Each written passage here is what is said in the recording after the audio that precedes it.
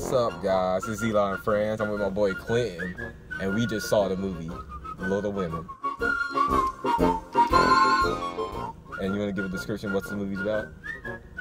It's about 4 women, or I guess 3, because one is kind of a minor character. It's 4 sisters, 1 minor character, who the movie's just about their journey through life. Yeah, like the journey, to leaving childhood to go to adulthood, pretty much. Yeah, like their journey from being children to adults and women. Yeah, that transition. So it's like a coming of age movie. Yeah, from going to little people to little women. Yeah, and this movie based off of the book Little Women, and it takes place in what time period? After the Civil War. After the Civil War. It takes place, like, there are flashbacks that take place during their childhood, and that's during the Civil War. But I think in the later years, that's a couple years afterwards. I'm not sure when. So you want to give your opinion about the movie first? Nah, you can go ahead. Well, I read the book when I was little, but I don't really remember much about the book. But I remember I enjoyed it when I was little. So I was like, I really want to see this. And we got invited to see the movie early. We got to see it 20 days before it came out and 2 days before the world premiere. Not the drag. Yeah, that was cool. So yeah, I really enjoyed it. It was a good little movie. I enjoyed all the characters as well. My favorite character probably be Amy out of the 4 sisters. Who would be your favorite out of the 4? Joe or Josephine. It's probably my favorite. Yeah, Amy's pretty good too. That's my second favorite. Yeah, all the sisters have like a major role besides like one, but you'll figure out who that is. Like, there's not really much to them really compared to the other ones. They all have their own individual quirks as well.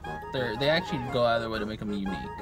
Yeah, they are all unique, and I like all the side characters too, the guys and the mom and father and stuff like that. The side characters are nice. I really liked it. Like I said, each of the women had a different quirks. Like, Beth was the musically gifted one. Part of the movie shows her just playing the piano, just in the background, doing her thing. Joe's the writer, author, doing short stories and novels. Amy is the painter, actually. She knows how to paint and likes money. And Meg is the... what's her quirk? Meg seems like she's the... She seems like she knows how to dance. That's about it.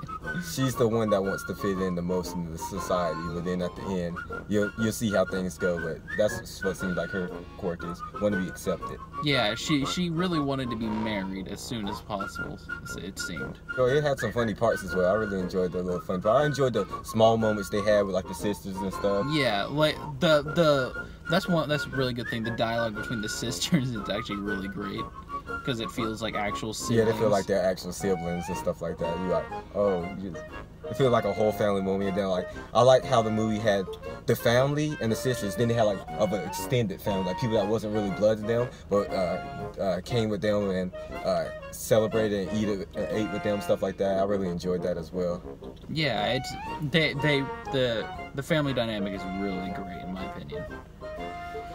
But yeah, this is like a life lesson type movie. So you're a young girl, young guy, or an old guy, old woman, if you want to learn a lesson about life and stuff, and then just how life was for women back in the day and stuff. Just, yeah. I will say one of the few problems I have with the movie is I feel like there's too many flashbacks.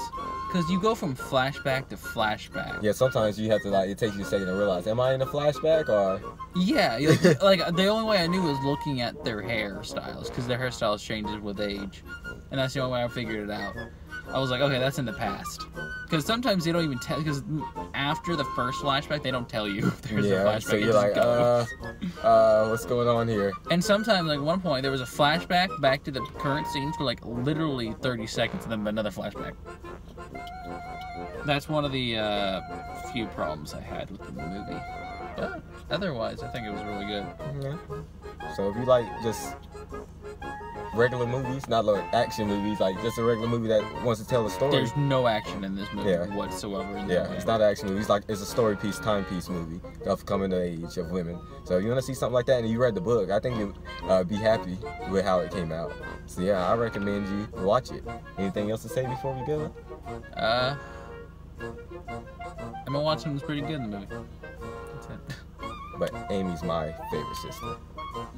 Yeah, I mean, Joe's my favorite, but I think Emma Watson's character was also really good. I'm gonna make a mold of my foot for one of you. Peace out. Subscribe to my Patreon for a mold of my foot.